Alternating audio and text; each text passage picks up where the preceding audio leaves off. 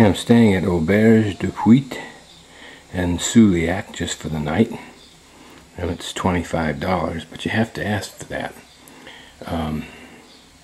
When I went to the tourist office, this was the last one they wanted to show me, and it may in part be because they don't get any kind of referral fee for this. And then when I got here, she wanted me into the more expensive rooms, and I said, bon marché, please. And I showed her this $25 price, and finally, reluctantly, she almost acted like she wasn't going to rent to me at all. And she said, okay, we'll go up and look at number 8, see if you like it. So, this is number 8. It's a old room. The bed's kind of a hammock, but it's neat and it's clean.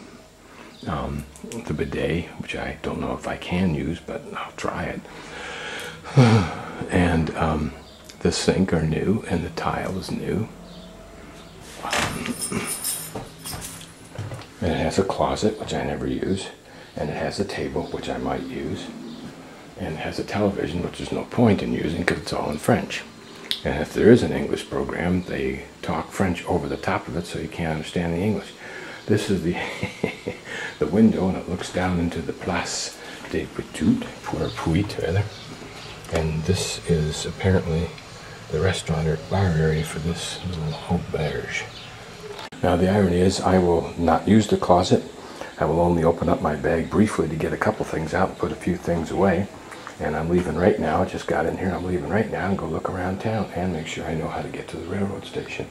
So you see, I don't care how much it costs or what it's like, as long as it's clean. That's fine for me. This is the hallway down to my room, and these are the nicely painted walls. It's a very, very nice hotel. And this is a little picture I wanted to get someone has drawn of a bird's nest with a feather on it. I think is cute.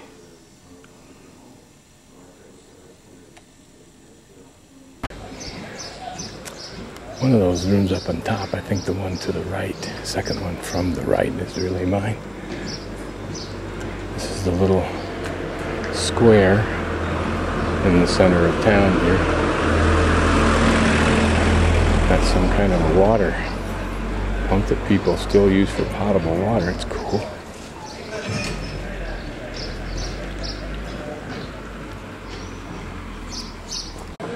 This tower may be the back of that fellow's house. I don't know. The map is kind of screwy. It's hard to follow it.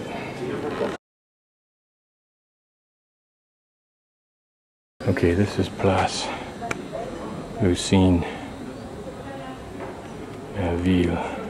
So these are perhaps the 3 elements, 3 wings that compose his home. That was quite a castle.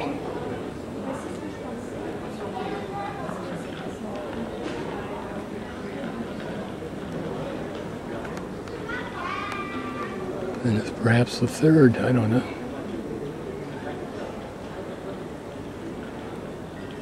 This is why the map shows us able to walk through, because he had a tunnel underneath his house, I guess.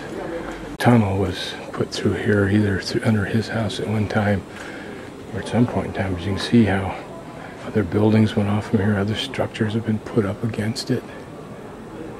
Very interesting. I'm sure you could do a whole thesis on one building and how, or one building site and how it's been changed over time.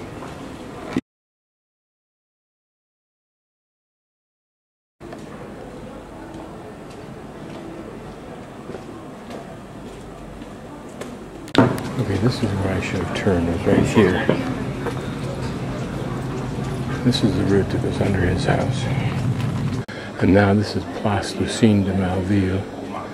And now I will go down here, Passage, and they say go.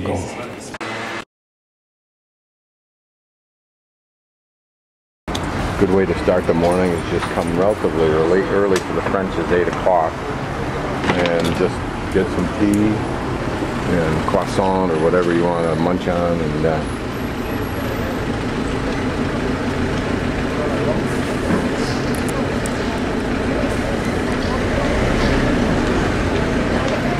lady in the car there is the one who helped me yesterday at the tourist office.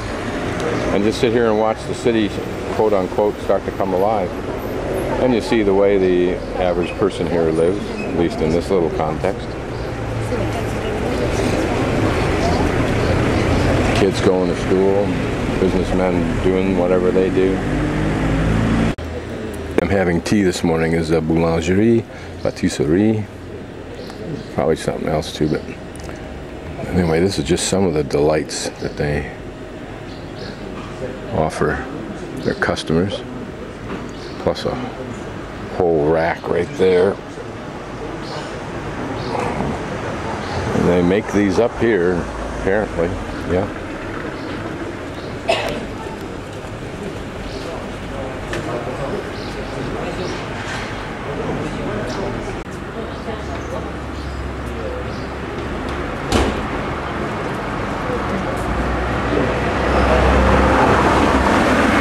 I think are walnut, is what you call walnut brittle. Walnuts are a very, very popular nut in this area, called noix, N-O-I-X, noix. And a dried fruit platter.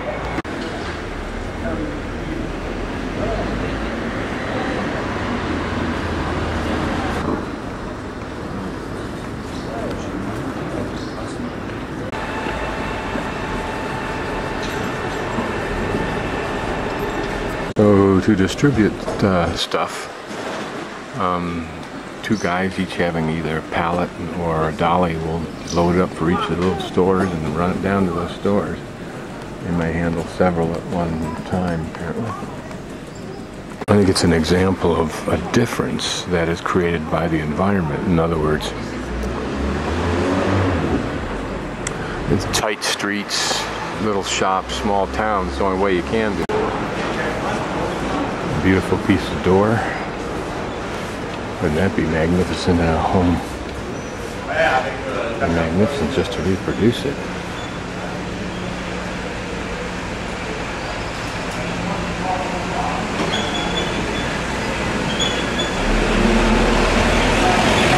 Cute knocker.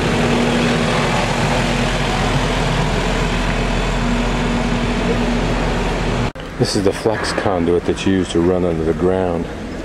It's a flexible orange, but with a relatively smooth, flat inner liner. It's somewhat opaque. Let's see if it's a hell of a lot easier than running straight pipe. It's a pretty little park.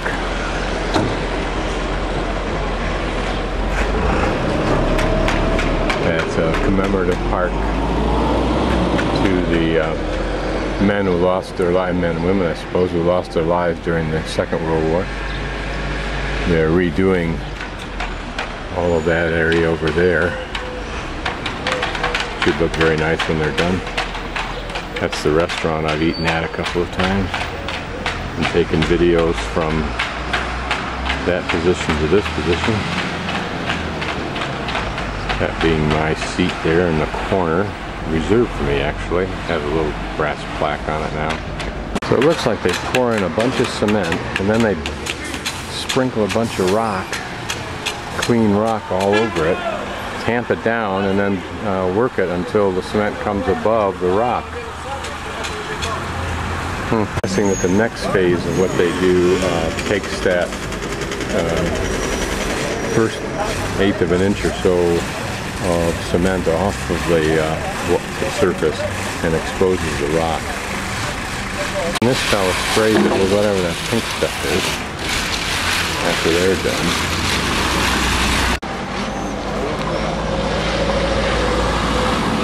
That's Jackie over there who helped me find a grocery store. Here's a nice little parklet, if you will.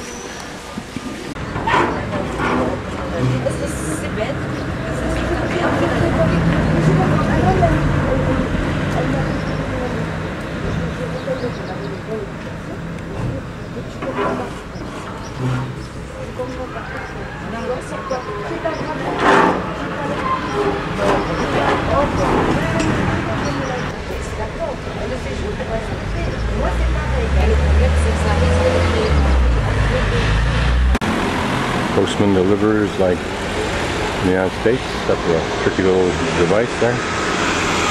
This looks like a building that would have quite a bit of old history to it. Just considering that wall, and you look down the little alleyway there, there's some kind of arched window. Not that that has to indicate a church, but it might. Or some building like that. We're not too far from the Abbey. There's a nice little river coming through here. There's fishing there. Well, I know nobody's fishing. They don't look like the carp variety, but they may be. Fair amount of water rushing out of there. That's a pretty addition to the town. And it looks like there's steps there, so you could go down and sit next to the water, which would be pleasant to read. Maybe I'll do that later.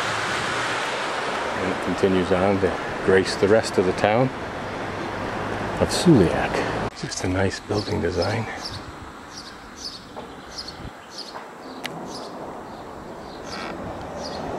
There go some of the fighter jets. They honk around this area apparently. I'm near an antique shop in Souillac, and I just noticed stacked up beside it all of this wood stacked to dry and stay dry. Probably very expensive kind of hardwoods for cabinet makers and so forth. I don't know what kind of fish these are, but there's a lot of them around here. Nobody fishing, so they must not be edible. I'm guessing. This is a nice little pretty spot, particularly if you own that home. Doesn't look like it's taken advantage of it much, but probably like others, they take it for granted and leave it the way it is. As you can see, it adds a nice amenity to these properties, or at least it could. Doesn't look like they're taking advantage of it. It looks like it's almost on its own little island, which is kind of nifty. Imagine what a person could do if they had the right to landscape all of this in. I say, this looks like a house that's been lived in and not much done to it over time.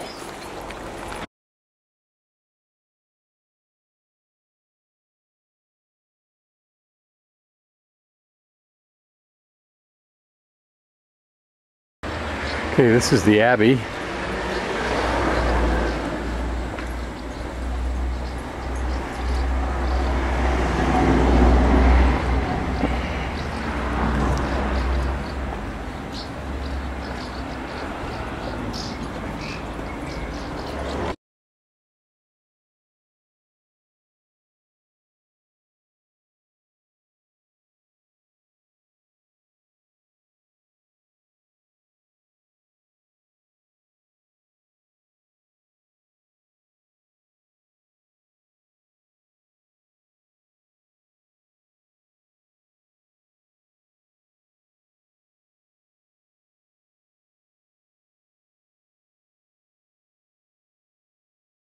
These are interesting flower boxes because they have a plastic liner, number one, that they probably drain. And then number two, they have those refrigerator type feet that can be used to level it off.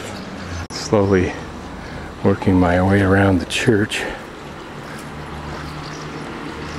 Not quite sure what the significance of this patio and then that little area in which it's just dirt, and there it is. That's 1, 2, and the bigger one, 3.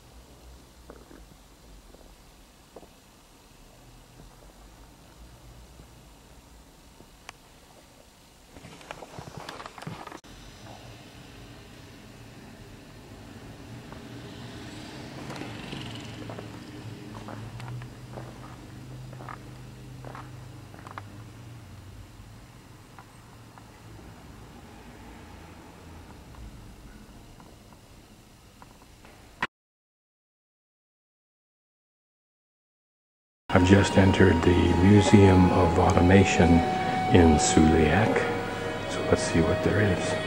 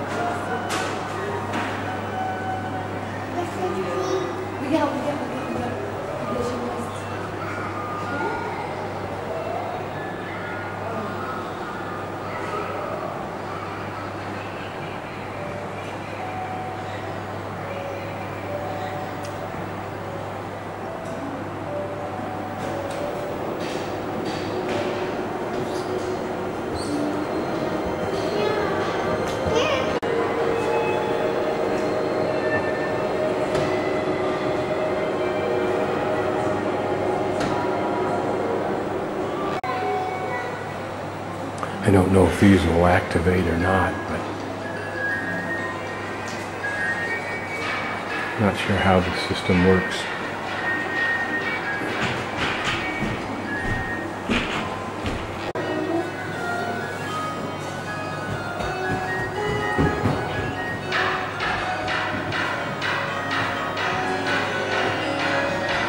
Some of these they may not operate just to preserve them better. But you can certainly get a hint as to what some of them do.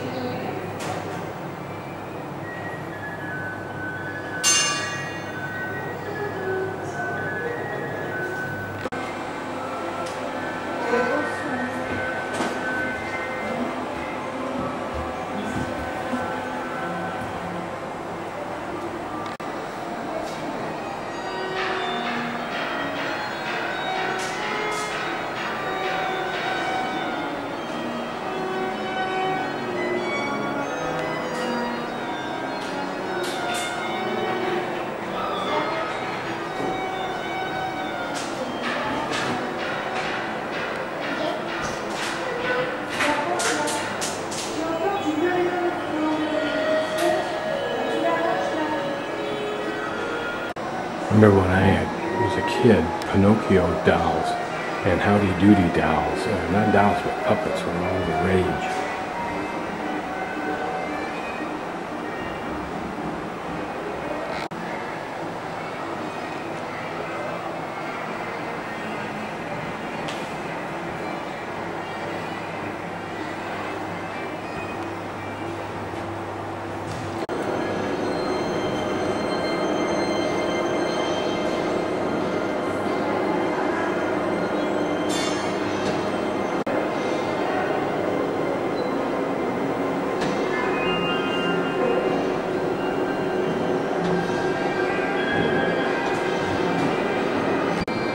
This is the computer system screen that runs all this stuff. These look like commercial applications of this technique. Advertising.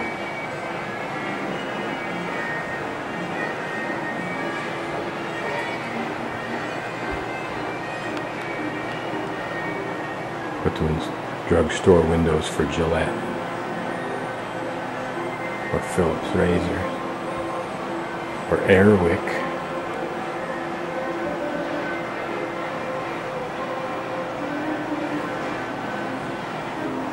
Some more French applications.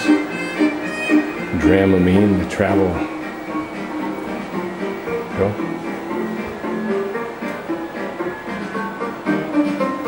Dr. Scholl's.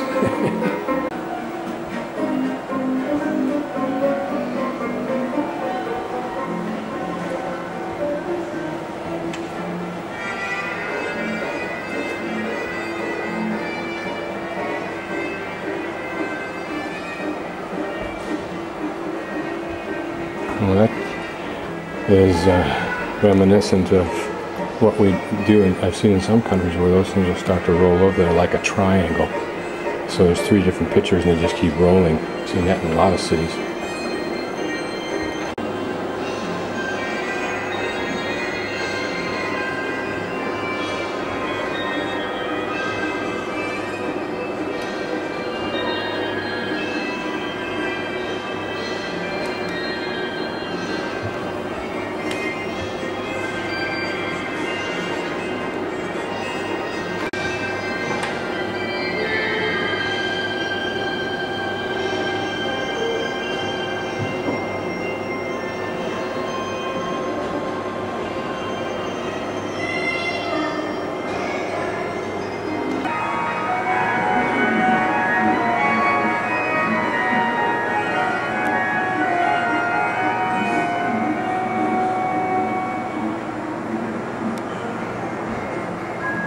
This is entitled Serenade España and is Romeo and Juliet.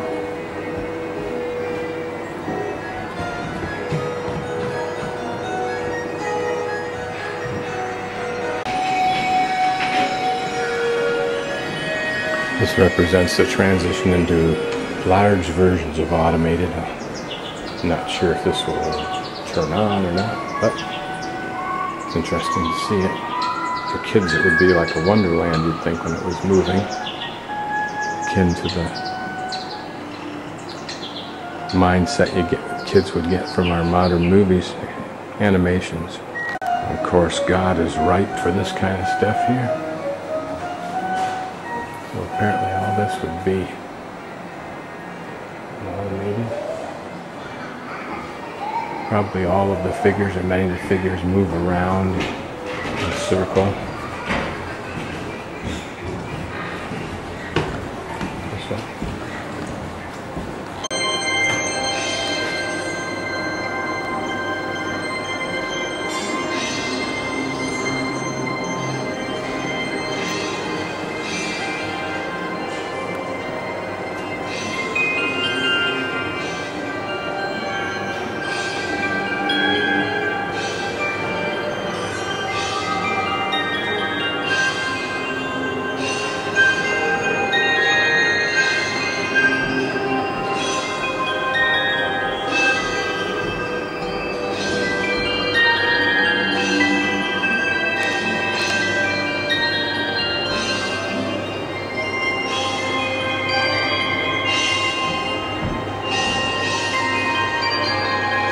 Imagine the effort required to create this one.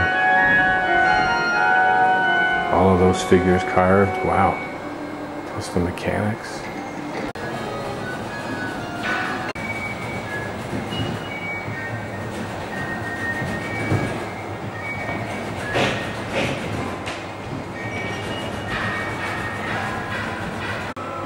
Okay, now if you look at this display of the tools and the forms and the dies that were used to create these automated items, this is very much analogous and a precursor of the Pixar display that I saw at the Museum of Science in London. This is an earlier form of that same thing, an attempt to automate, animate non-living things so they looked and act like living things.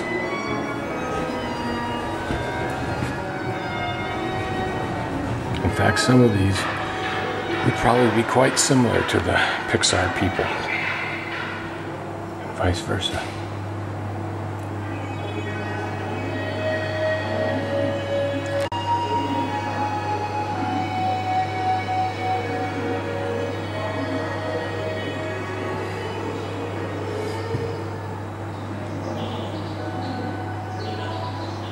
A device for making copies of the same item.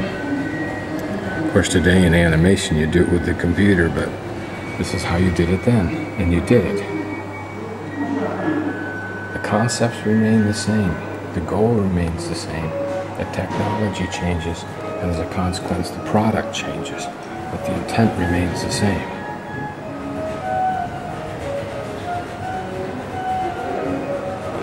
Palais Royal, the train station.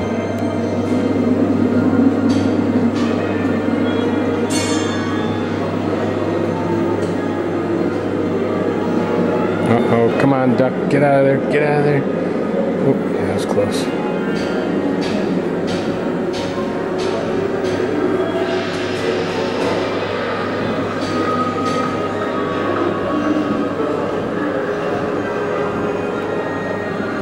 We can't get the fat man through the gate, so the lady behind him is going to be waiting, missing her train. I think that's the preacher counseling no swearing. I don't know what they're going to do with that little kid. Drop it on the train, maybe, I don't know.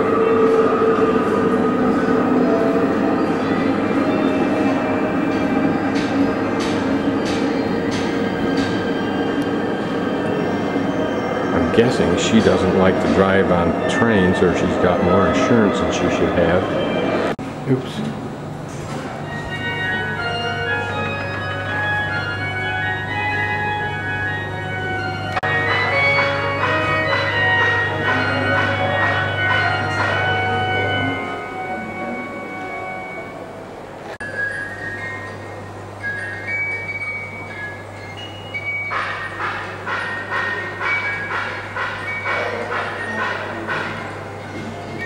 Getting a pedicure. Advertising devices for zigzag cigarette papers, which no doubt saw a resurgence in the 1960s. Probably not from this little device, but maybe. Like the clown having a little nip.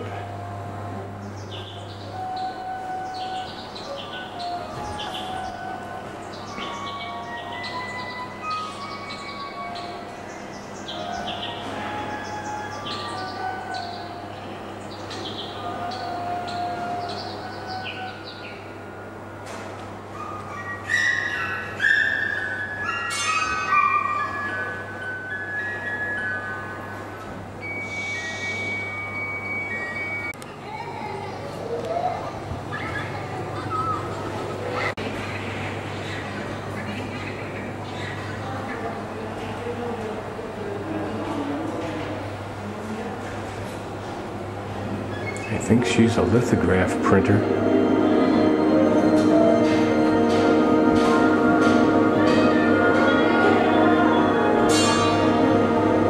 Or he is, I'm not sure. Washing the baby. Wonder if this has racial overtones. In France it wouldn't, in the United States it might.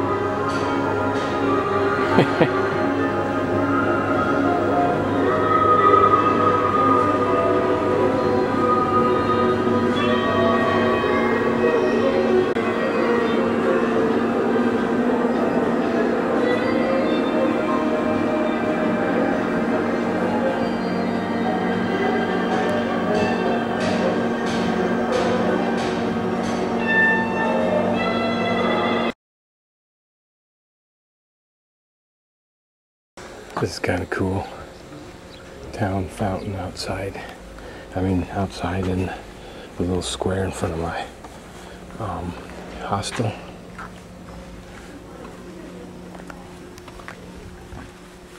Bees feeding off of it. Underneath there, you can see it. No, it is. Used by locals.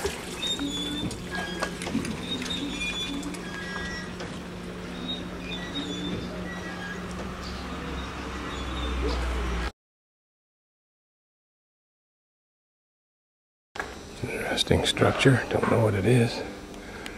Just a little square down the road from my hotel.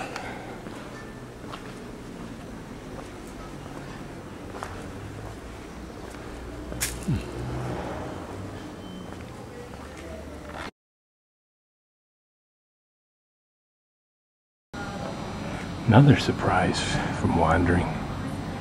No idea what this is, but notice that on both the left and the right side there was some other thing attached. That it was arched. Maybe even arched on both of the missing sides. Must be a church. Gotta be a church.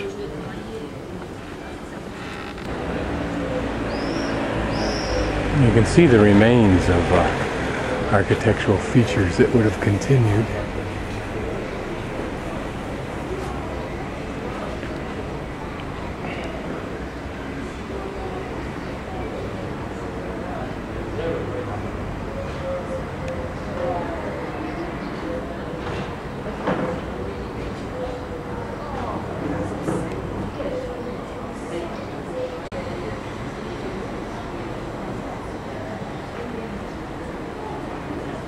Here you can see the inner structure of that vertical beam walls we've seen so much of in France.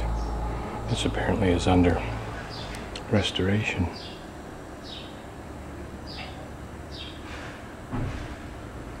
I think things take a long time here.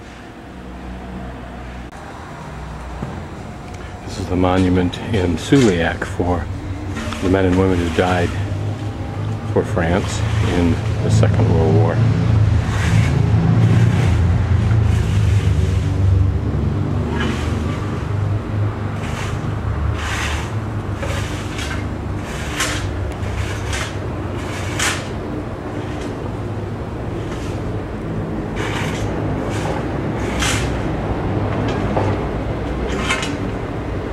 I don't know what this says precisely, but generally what it says. 38 adults, I suspect, or something like that, with 8 infants, residents of this area, were sent by the Nazis to, and the de Vichy government, to extermination in Auschwitz. This is kind of like the main street through here. To the downtown section at least. Not terribly exciting. Not all that touristy. This looks like the center of the town. It's a lady that has her own pottery shop apparently, and she's in the back there making one now, or painting one up. Pretty. I hope it sells. Hope she makes money. Hope she does it in cash and doesn't report it.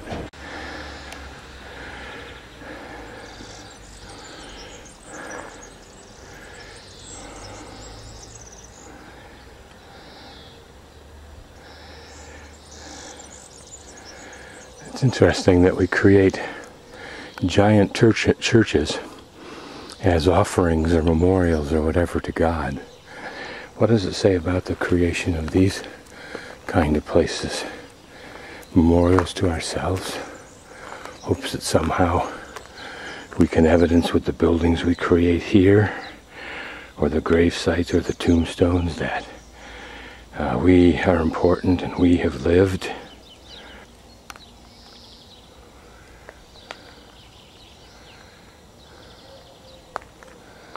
Notice this edifice here.